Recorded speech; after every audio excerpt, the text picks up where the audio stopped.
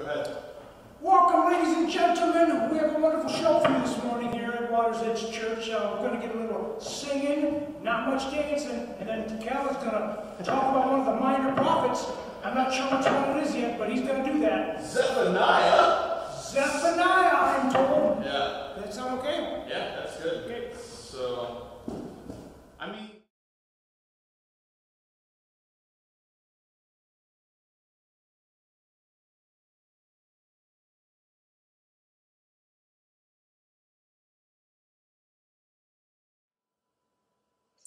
Well, good morning and welcome to Water's Edge Church Online. As you can see, the few of us are back in the church building. Praise God. And it has been fun just getting together and being able to practice and sing in God's house again. I hope that you have had a little bit of a better week and have been excited a little bit of some of the improvements and openings and things that are starting to come back to maybe a little bit of normal. But for today, I'm just glad that you're here worshiping with us and praising God together. We're going to do some singing. We're going to have a message this morning and some prayer time. And as always, we would love if you would just join in on the chat that is going on. And you can just sign in, pick a username to be a part of that. And then you can also access the live prayer button. You can access the sermon notes and all those kinds of things as well. So I hope you take advantage of that. And we'd just love to be able to say hi and know that you're here and worshiping with us. I'm going to open our service up in prayer, and then we're going to go ahead and start singing. Father God, it is a blessing, Lord, to be able to be back in your house. And though all of your people are not gathering here with us, Lord God, you do say that wherever two or more are gathered together in your name, there you are. And so, Lord, we know that you are all over New Buffalo and Harbor Country this morning, that you are in the homes of our friends and our family, and you are in the hearts of so many, Lord God. And so I just pray that this morning is one of just amazing presence of feeling you, Lord God, of hearing your voice and of just being able to draw so close to you in this time. Father, I thank you so much for the opportunities that you have given us to be able to continue to worship online, to be able to continue to connect with those that are around us, even during this difficult time. Lord God, we just love you, and it is in your Son's name that we pray. Amen. All right, well, we're going to open up with some fast songs. So I know I'm not going to be able to hear you clapping, but I really hope that you're going to be clapping at home. This is Build Your Kingdom Here and Alive. All right, come set. Come set your rule and reign in our hearts again. Increase in us, we pray. One day, while we're made, come set our hearts ablaze with hope, like wildfire in our very souls. Holy Spirit, come, made us now. We are your church. We need your power in us. We seek your kingdom first. We hunger and we thirst. Refuse to waste our lives. For you're our joy and rise to see the captive hearts released, the hurt, the sick, the poor at peace. We lay down our lives for heaven's cause. We are your church. We pray.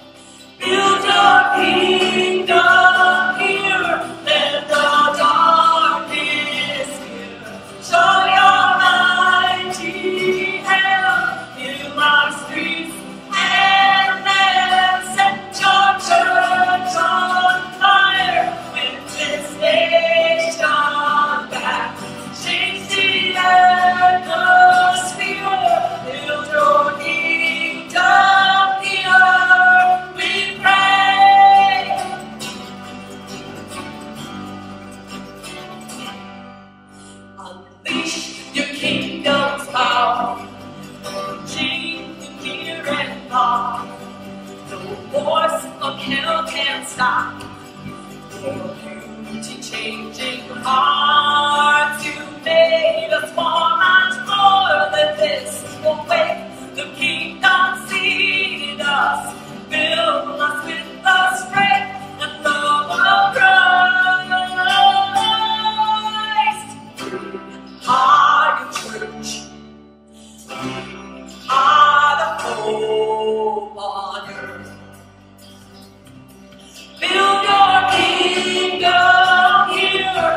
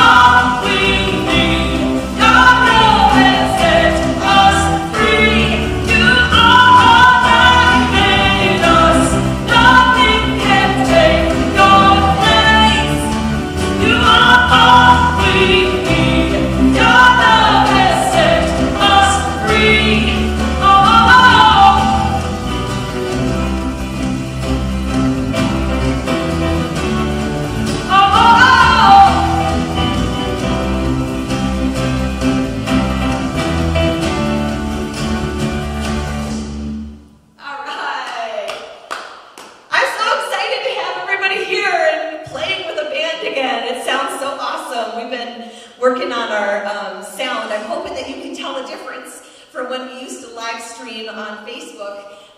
Working on trying to get everything a little bit higher quality, a little bit better, so that you can hear things better at home. And I don't know what it sounds like there in your living room, but it sounds awesome in here, and I just pray that it's just a blessing to God's ears this morning.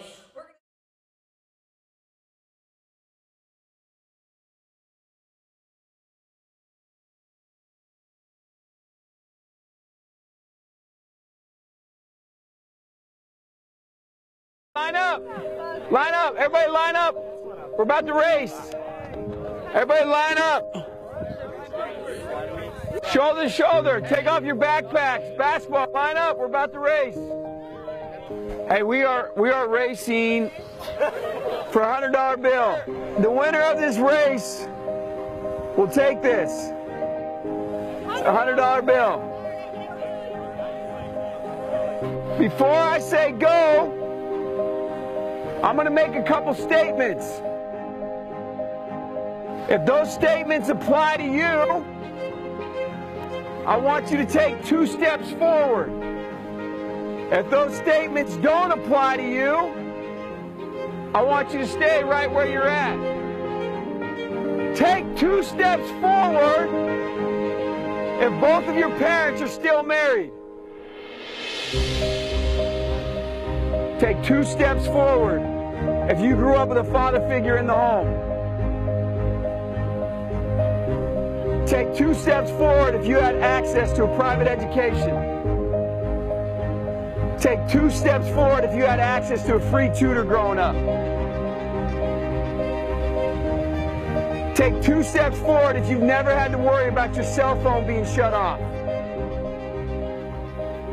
Take 2 steps forward if you've never had to help mom or dad with the bills. Take 2 steps forward if it wasn't because of your athletic ability, you don't have to pay for college. Take 2 steps forward if you never wondered where your next meal was going to come from. I want you guys up here in the front just to turn around and look.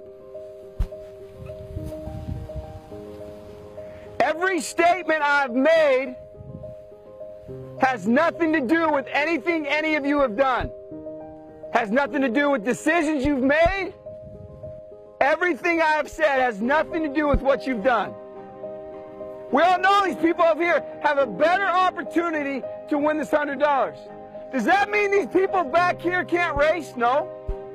We would be foolish to not realize we've been given more opportunity. We don't want to recognize that we've been given a head start. But the reality is we have. Now, there's no excuse. They still got to run their race. You still got to run your race. But whoever wins this $100, I think it'd be extremely foolish of you not to utilize that and learn more about somebody else's story. Because the reality is, if this was a fair race and everybody was back on that line, I guarantee you some of these black dudes would smoke all of you.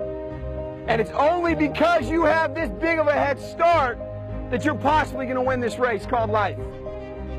That is a picture of life, ladies and gentlemen. Nothing you've done has put you in the lead that you're in right now. When I say go, on your mark, get set, go!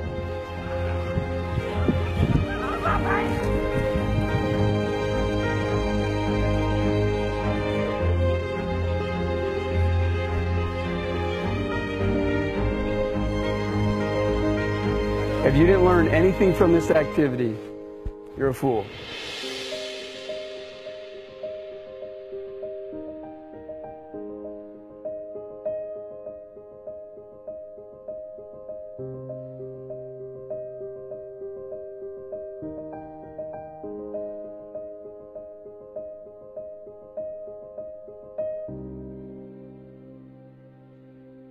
We're going to slow things down. On Easter Sunday, I actually sang a brand new song And I want to teach that song to you guys so that when we're back in the building together, we can sing it. So this is a song that's by Hillsong that came out about 2 Easters ago, and it's called Grace to Grace. And I just really hope that you can find freedom and just that you know that you have the overpowering of the grave inside of you. And that's what this is all about. Just through God's grace, through His love, we are just so blessed to be able to say that we are free and we are conquerors. So I hope you can sing along.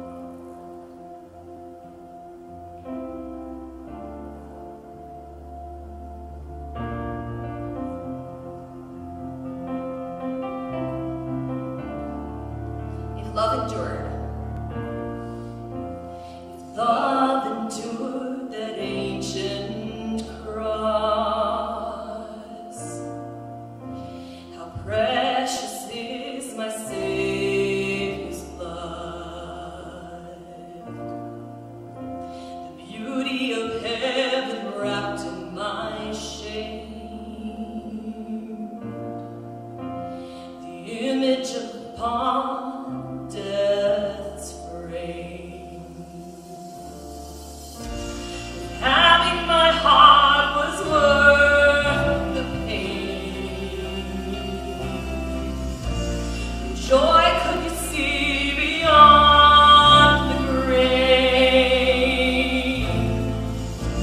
If love found my soul worth dying for, how wonderful, how glorious, my Savior's scars victorious. My chains are gone, my debt is paid. From death to life, and grace to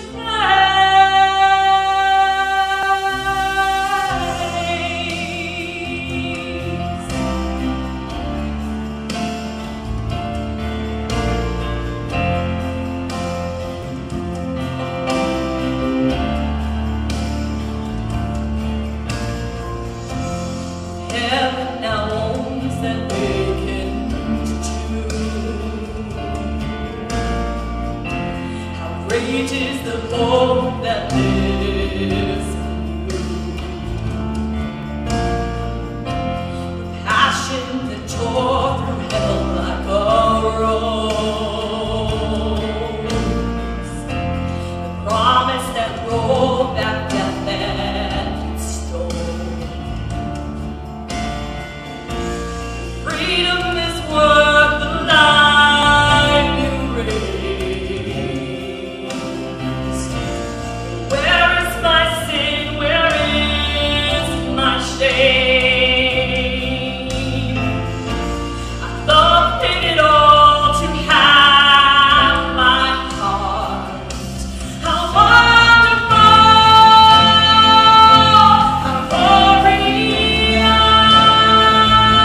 my Savior's scars victorious. My chains are gone, my debt is paid. From death to life, from grace to grace.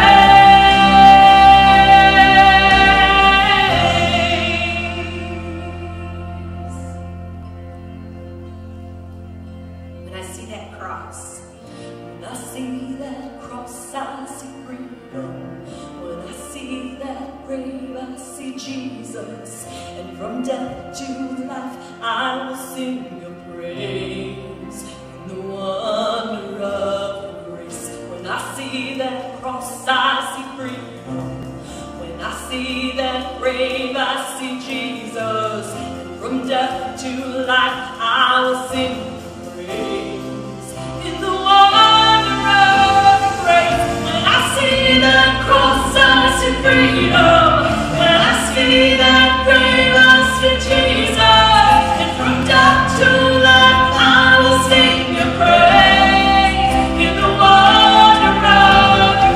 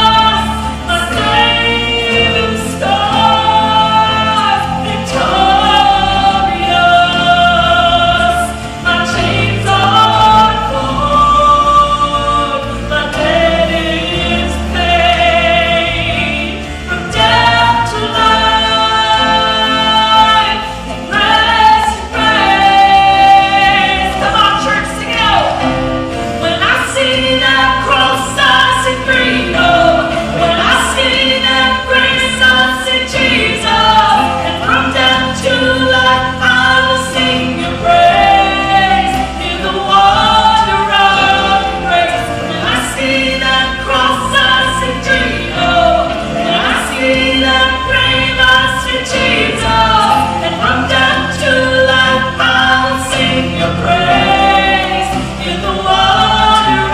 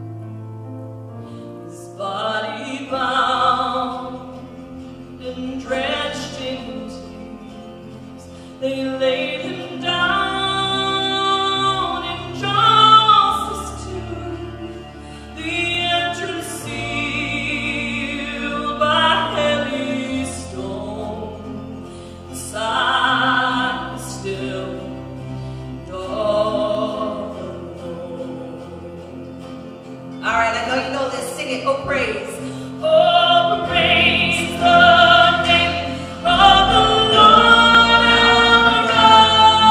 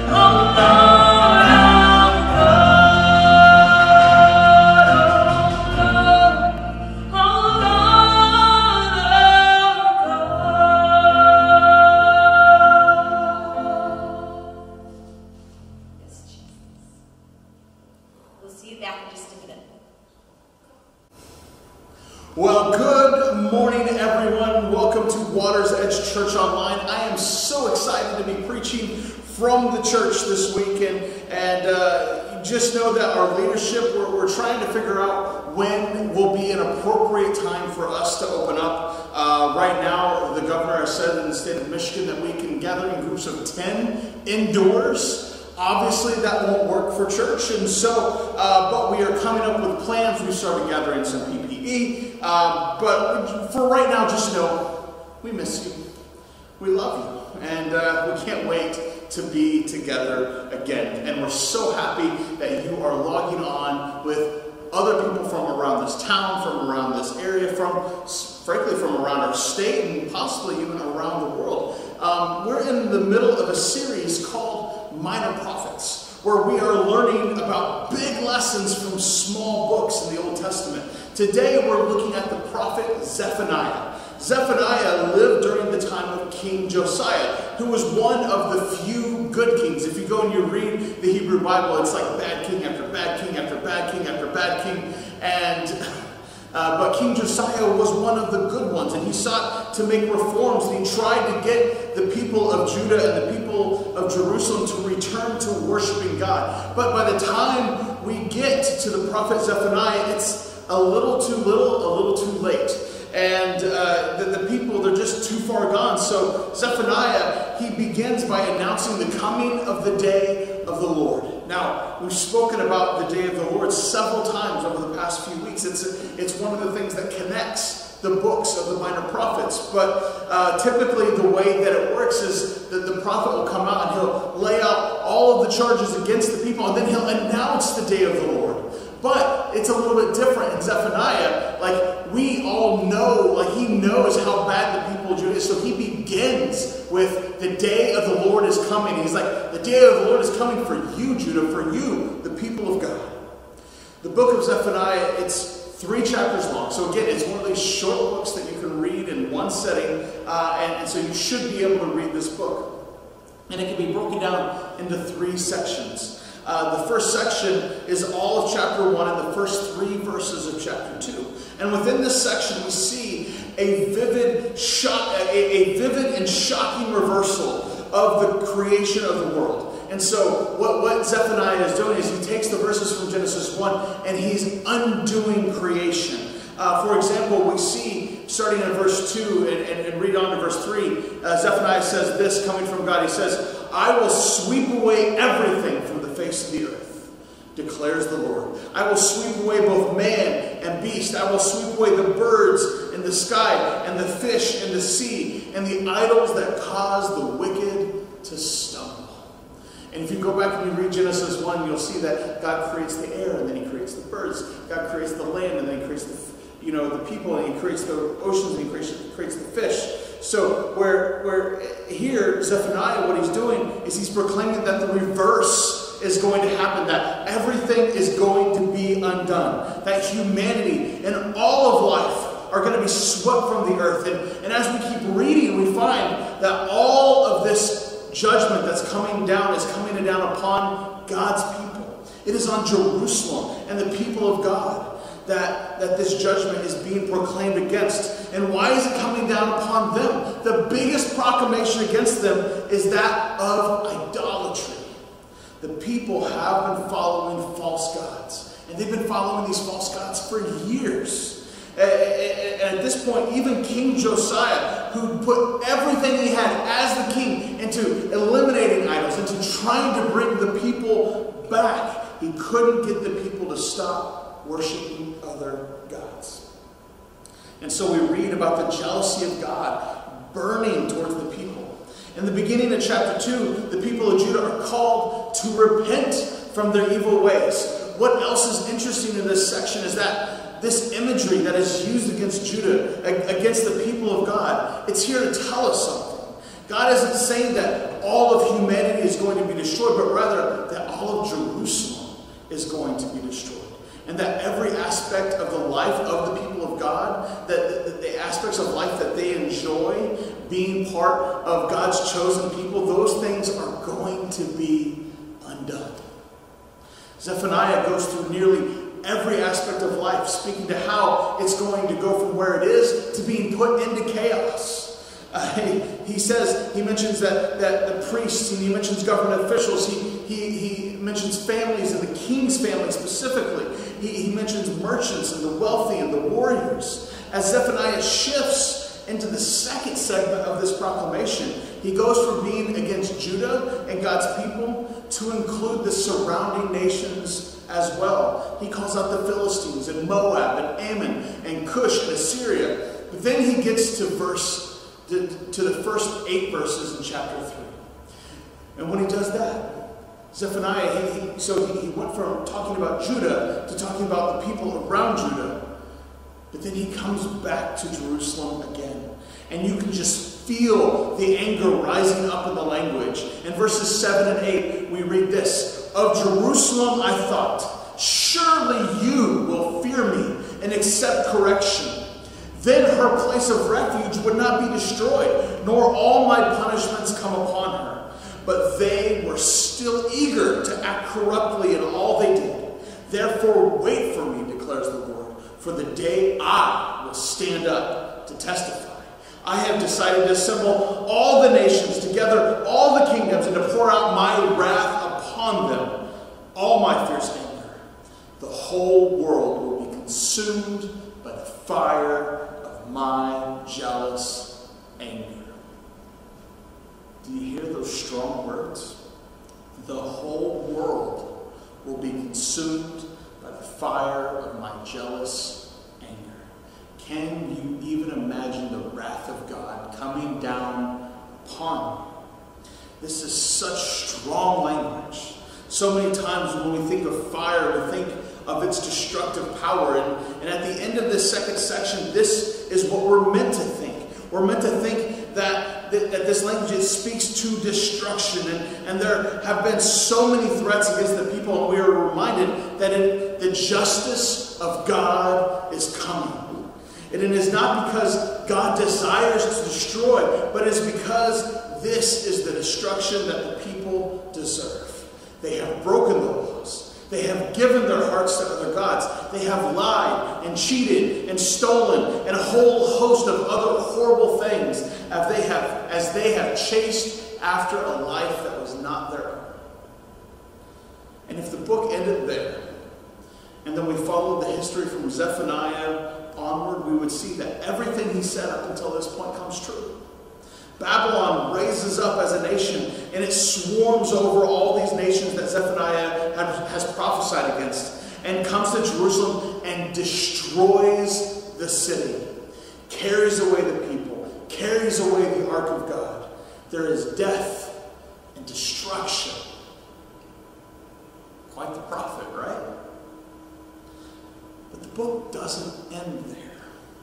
There's the third section to the book. And what we find out is that the fire that God said is going to burn towards the people of God is not there to destroy them, but it's there to purify them, to make them holy, to change them so that they might be redeemed and restored. Listen to these words from Zephaniah chapter 3 in the third section. It says, "Then I, God, will purify the lips of the peoples, that all of them may call upon the name of the Lord." Notice he doesn't just say the people of Israel. He just says the people. Just the peoples. He says, I will purify the lips of the peoples. Not just God's people, but all people. And so that all of them may call on the name of the Lord and serve shoulder to shoulder.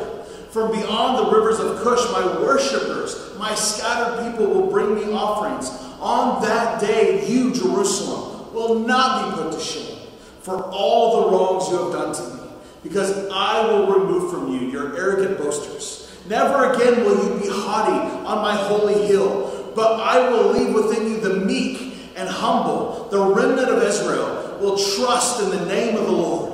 They will do no wrong. They will tell no lies. A deceitful tongue will not be found in their mouths. They will eat and lie down, and no one will make them afraid. I told you last week that punishment is never the last word with God. Zephaniah comes and he tells God's people that it is too late, that the punishment of God is coming, that justice is coming. That for too long they had ignored God, and that the lives that they were supposed to have lived. But in God's mercy, that message is not just one of destruction, but it is also one of hope. God will purify those that humble themselves. God will not just destroy, God will root out the evil that is causing the problems and will purify it away like imperfections in metal. And then the people with these imperfections erased will be able to trust God, and they won't be afraid of God. Isn't that amazing? So the first part of this book, it centers, much like the other books we've read, on the justice of God, on the judgment of God.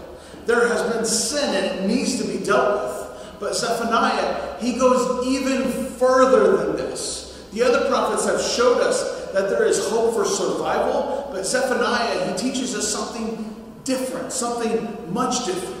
I want to read to you the final words of this book. As you listen to these words, I want you to close your eyes. And I know you're at home, and I know you're not here with me, but right where you are, I want you to close your eyes. There's been so much going on in our world in the last little while. There's protests and killings. There's a pandemic that is causing so much suffering, not just in our nation, but in our country. Racism and hate, division. And that's speaking to nothing that might be going on in your own personal heart and the issues that you may be dealing with. And so I want you to take and bring all of that into your mind, and I want you to close your eyes. And I want you to hear these words that God speaks through the prophet Zephaniah. This is how he ends the book of Zephaniah. God says this: "Sing, daughter Zion. Shout aloud, Israel. Be glad and rejoice with all of your heart, daughter Jerusalem. The Lord has taken away your punishment. He has turned back your enemy. The Lord, the King of Israel, is with you. Never again will you fear any harm. On that day they will say to Jerusalem, 'Do not fear, Zion. Do not let your hands hang limp. The Lord your God is with you, the mighty warrior who saves. He will take great delight in you. In his love he will no longer rebuke you, but will rejoice over you with singing. I will remove from you all who mourn over the loss of your appointed festivals, which is a burden and a reproach for you. At that time, I will deal with all who oppressed you. I will rescue the land. I will gather the exiles. I will give them praise and honor in every land where they have suffered shame. At that time, I will gather you. At that time, I will bring you home. I will give you honor and praise among all the peoples of the earth when I restore your fortunes before your very eyes, says the Lord." Someone needs to hear this today. That no matter where you are in this world, no matter what's going on in our world, what you have done, that God has a desire for you. God wants justice. God wants good to happen. God wants us to have our hearts changed, to be open. And God wants to refine the people of God so that we will not fear who God is. God wants to bring us home. God wants to sing over you, rejoicing because of you. One day God will take care of all the things that aren't fair in life. One day the oppressors will get what's coming to them. And all of that shame that you felt will be turned to honor. The mourning of the loss of how we normally do life. God is going to fix that. Right now, we are living in this world, and I've known so many people that are simply shaking their heads and they have no idea what to do about what's going on. I've known more than a few people that are just so fed up with how life is going, that their anger is starting to boil over. And we've all seen the protesting. We've all seen the looting. We've seen the angry tweets and the response from people. There's a huge amount of fear in our country right now. And at the time of me writing this, I personally feel like we are losing control as a society. The question is this: will all of this destroy us? Because honestly, right now, it feels like it might. But in the book of Zephaniah, we read about a country that is morally bankrupt. And if we follow their story from the beginning all the way to the middle of chapter 3, I would think that it would be so frightening if we just read the first 2 sections of this book and left it there. If you removed the hope and the love from the end of this book, reading this today, I would be fearful for our nation, because I would be like, oh my gosh, look, God is going to come and destroy us for the bad things that we have done. But because this book has 3 sections, this book is not just about justice. It's also about love. Zephaniah reminds us that yes, God does seek justice for the wrongdoing of our world, but God isn't just a justice God. God isn't there like other gods, holding up scales, making sure that you are worthy. No, our God loves you. Our God wants to sing the praises of you. Can you even imagine that? You know, you would think, we come to worship God. We come to sing to God, to give our praises to God. Well, in the book of Zephaniah, it says that God wants to sing praises to you. So many of us, we don't feel like we're worthy of that. But that's the thing about this God. That's the thing about our God. Our God loves us so much that God wants to sing over you. God wants to love you. And so, the question that I've said that we were going to ask ourselves every single week in this series is, what can we learn about God from the book of Zephaniah? And so, what can we learn about God? If we look at our world right now, honestly, there are so many people that I think they're worried that everything is going to burn, that everything is going to fall down, that everything is going to collapse. And it can feel that way, because the justice of God is indeed coming. But it is coming not to destroy, but to refine us.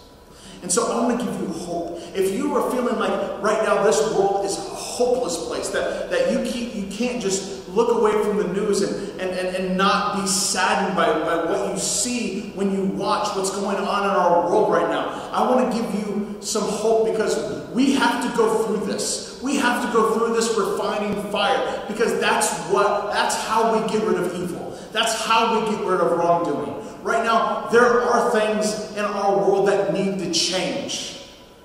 But change does not come easy. So this week, I want to give us all an opportunity, no matter where you are, to take that step towards God.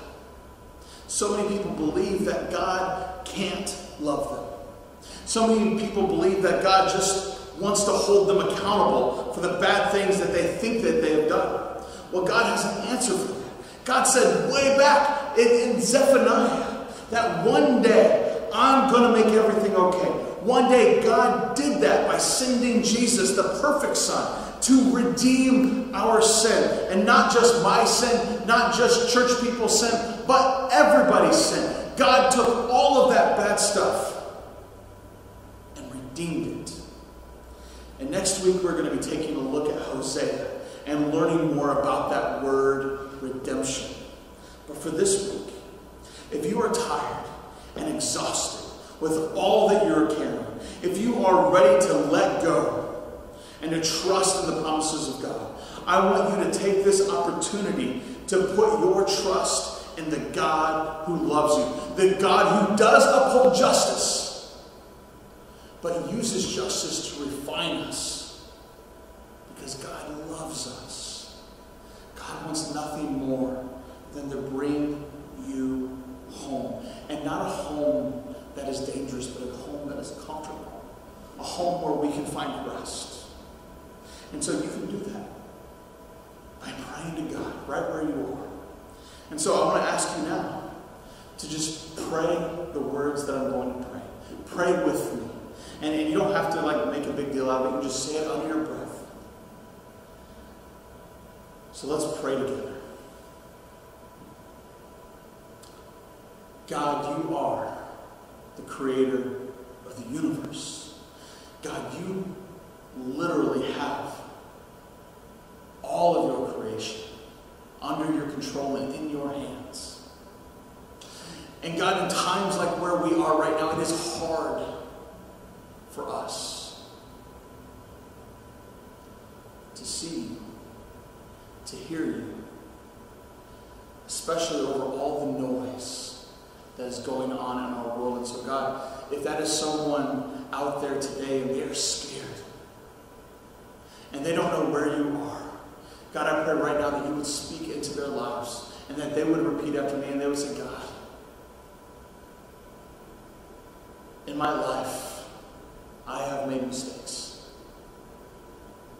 I have fallen short of what you would have for us. I have sinned. I have messed up. And so, God, I want to trust you with my life, with all that I am. I want to give you my shame. I want to give you my mistakes. God, I want to trust that you sent your son Jesus to die for me. God, I acknowledge that you are Lord over all of creation. And now my life as well. God, thank you. Thank you for justice. Thank you for love. Thank you for changing me for something better. In Jesus' name, I pray. Amen. Thank you all. We'll see you next week. All right, let's close up singing his praise, his joy. In the good times and the bad times, it's always going to be, yes, Lord God, I'm going to praise your name. I count on one thing, the same God that never fails will not fail me now. You won't fail me now in waiting. The same God that's never late is working all things out, working all things out.